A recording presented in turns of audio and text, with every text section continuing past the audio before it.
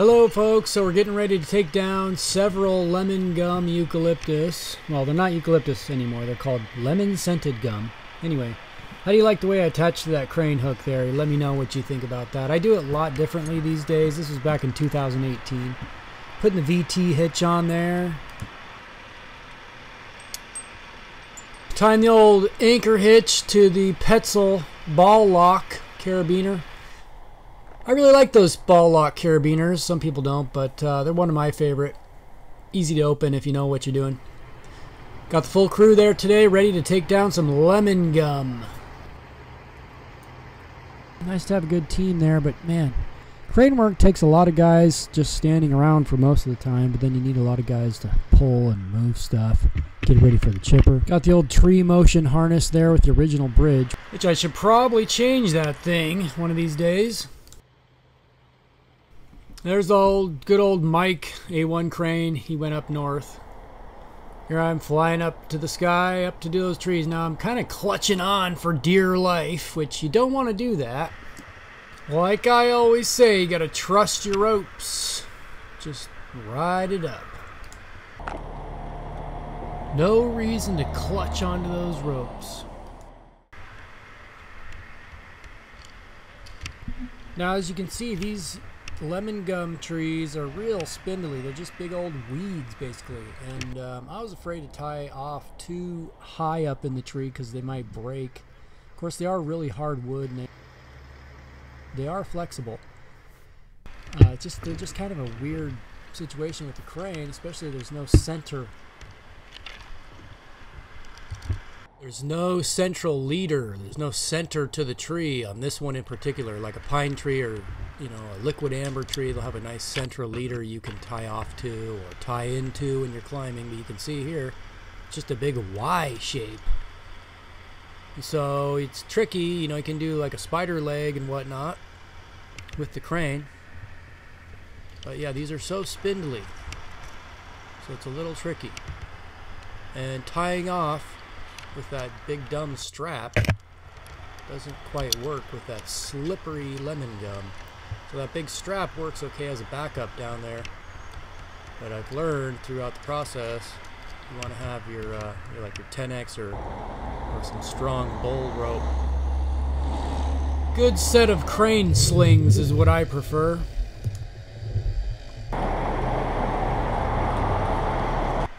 So on this one, I just decided that I'd use the strap, and I'm just going to come down and cut it at the bottom, at the base, so that plenty of the weight is down at the bottom, so it doesn't indo or invert and hit that building.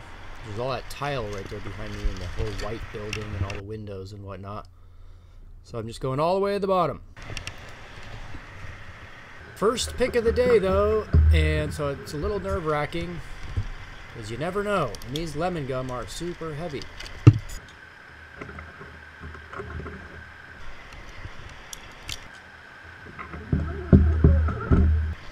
One reason I love crane work is rappelling. Rappelling is the funnest part of the job, or at least one of the best things about it. Sometimes it's the best part of the day. Sometimes I'm tempted to use figure eight or just some kind of rappelling device. Going all the way down. So yeah, like I said, I'm just going to go to the bottom, cut it off the ground. That way it won't indo, and I'm sure the crane can handle it. Let's hope so.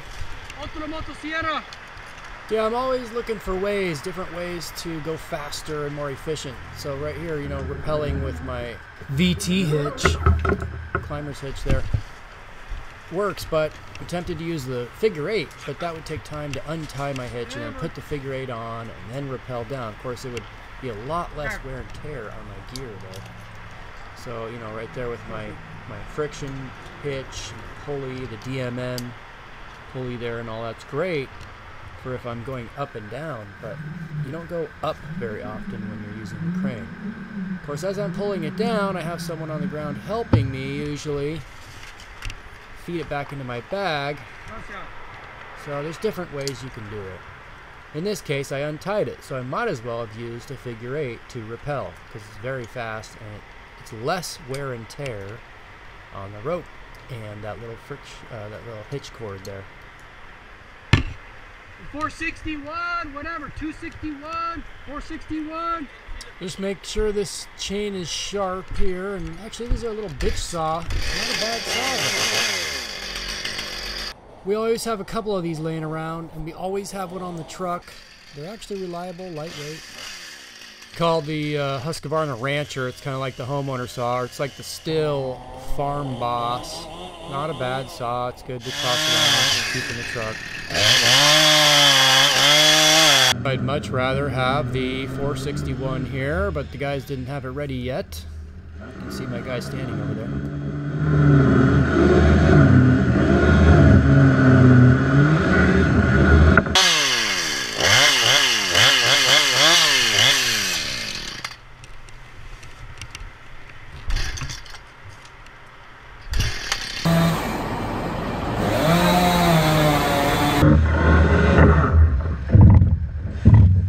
Husqvarna Rancher.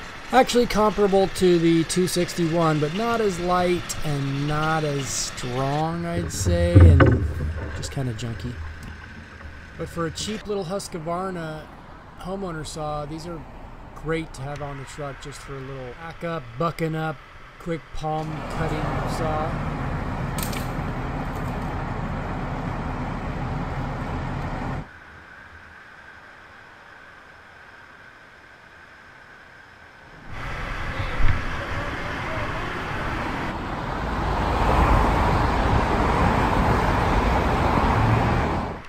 Ok, vamos por la próxima.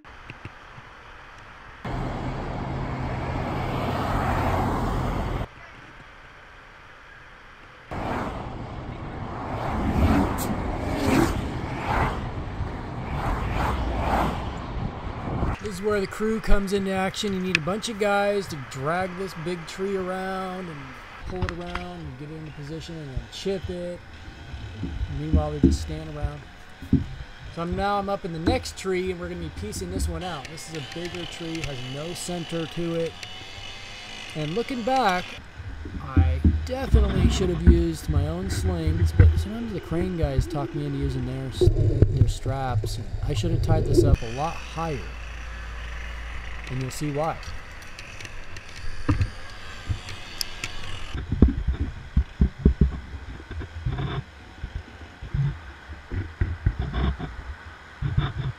So looking back on myself here, I wish I had just left safety or my lifeline up in another part of the tree so I didn't have to screw around trying to untie and put my other line over there and all that.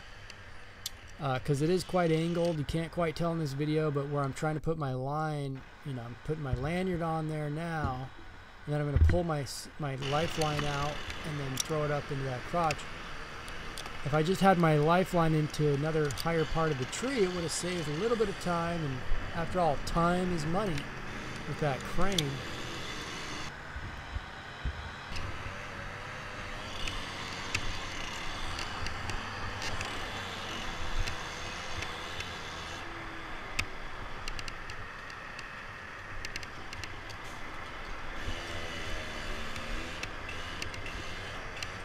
So this is definitely where if I put my lifeline there that I'm holding on to, if I put it in another part of the tree, I could have easily just swung over, not have to worry about untying it from the crane and repositioning it and all that.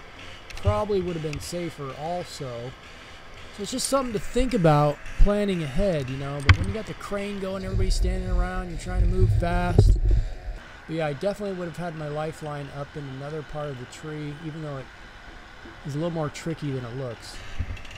But having to reposition your lifeline there like I'm doing now wastes a lot of time when you add it all up.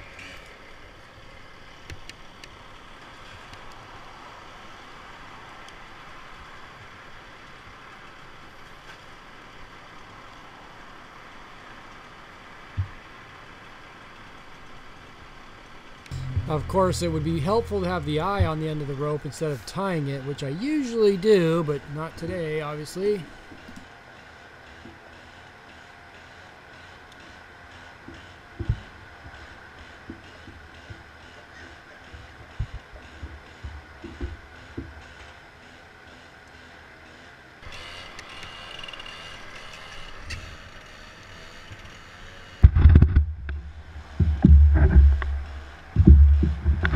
Yeah, so looking back on this, I could have tied it off a little bit higher, maybe in a second spot with a proper sling, but these are brittle.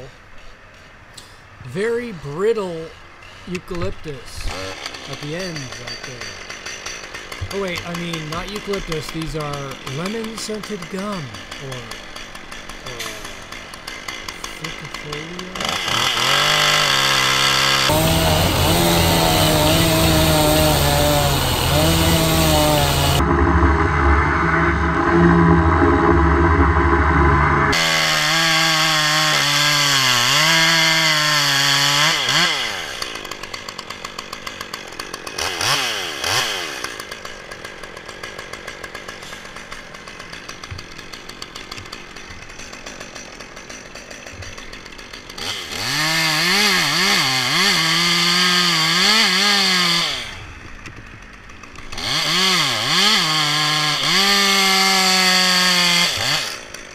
I made my top cut a little bit further out than my bottom cut intentionally because I knew that thing would probably invert towards me, so it gave me a little bit of time to get out of the way because you make that little shelf so it doesn't just pop right up in your face.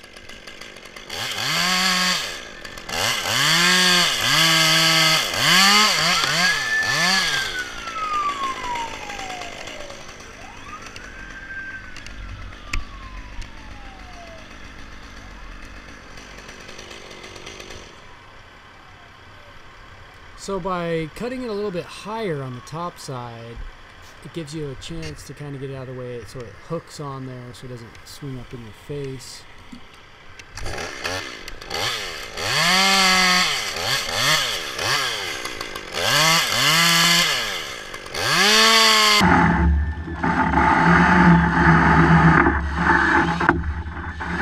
You want to take just enough meat off so the crane can break it free, but so you have enough time to get out of the way.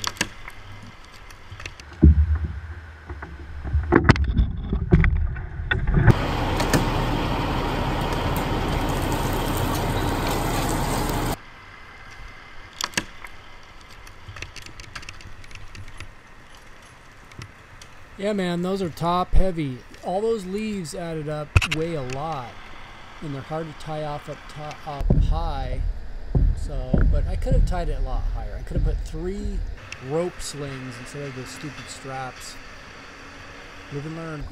Live and learn.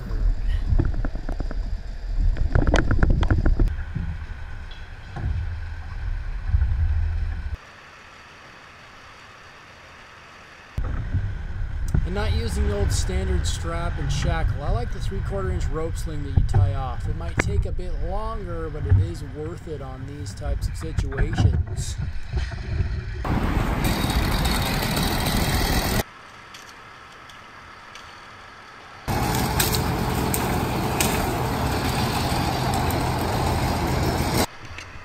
Inverting is not fun when you're using a crane. I mostly feel bad for the crane because those cranes are actually very delicate and they have cables and things for sensors, and if you just barely touch them they can shut down and then you're done for the day.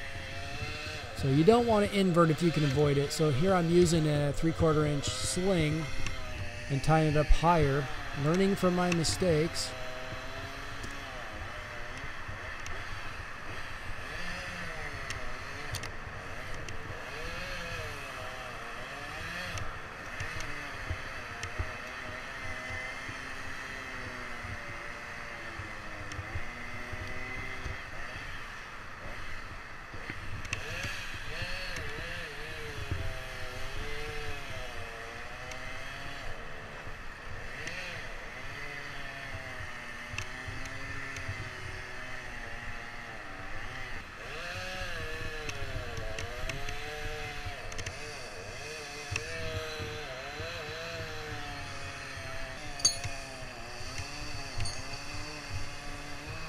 Nowadays, I don't even use these straps and shackles. I just don't like them on these slippery lemon gum. Straps and shackles have their place, especially with bigger wood like pines or whatnot, or palms.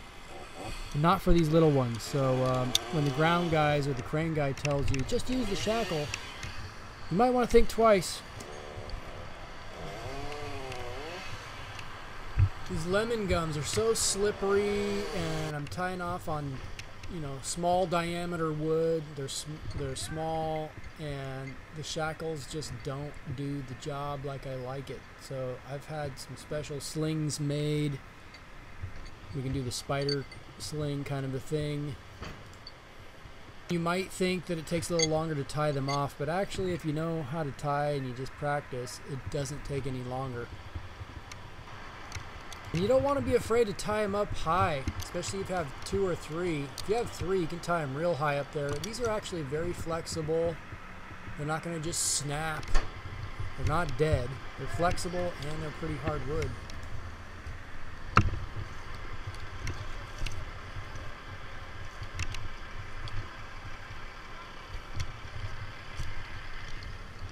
Now, if these trees had been topped in the past and there were big sucker shoots coming off the top, that would be a completely different story. As you can see, this tree in particular is nice and untouched, not topped, nice structural wood all the way through.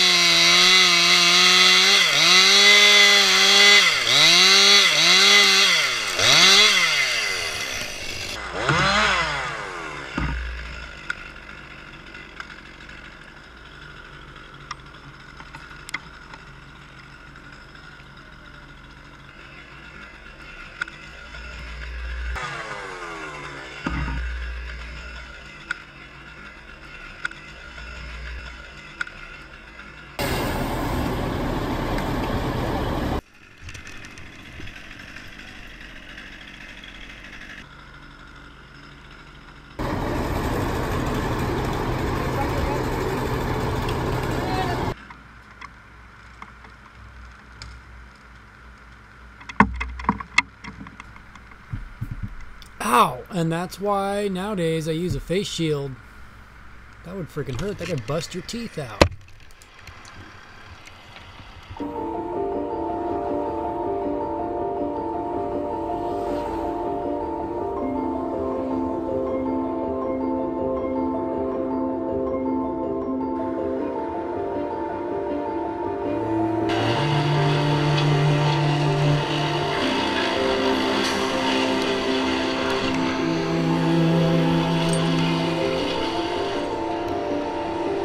Hey!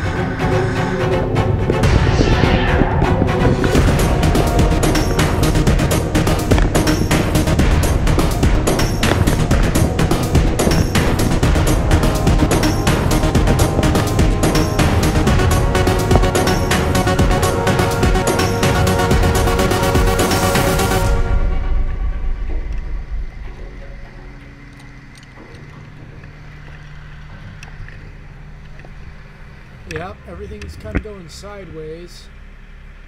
Going way out there laterally. Makes it a little bit tricky, that one going horizontally. And I have to make my cut on a horizontal section.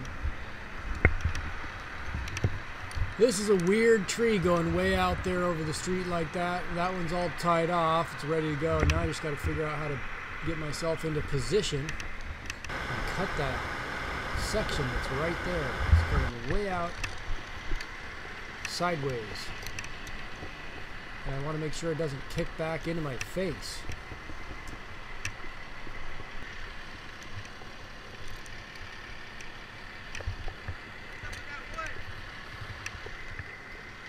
We only want these two nice pieces here.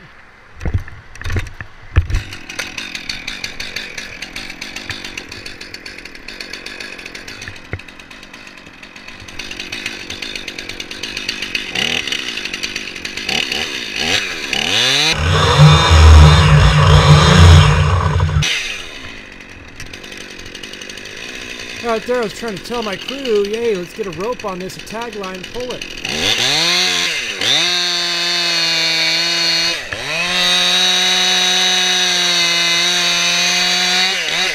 Some people do the bench cut, which is good, but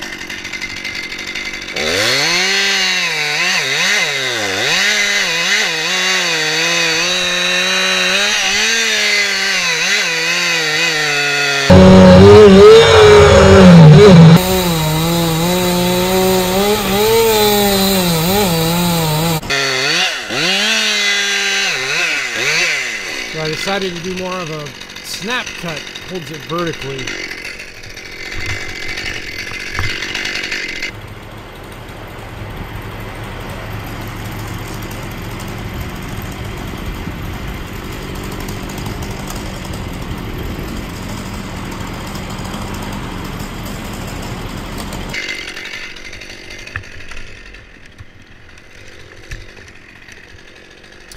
Holds it nicely there until you want it to snap.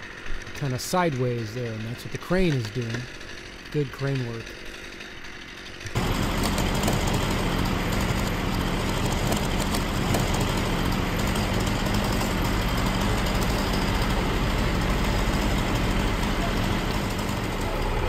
Great crane work. I've used a few different crane operators, and they all have their benefits and drawbacks. Some are good and some aren't that great.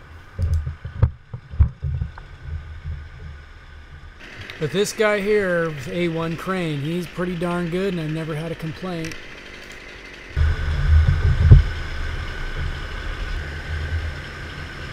Oh yes, that was probably the pick of the day. Look at my holding wood there, a snap cut.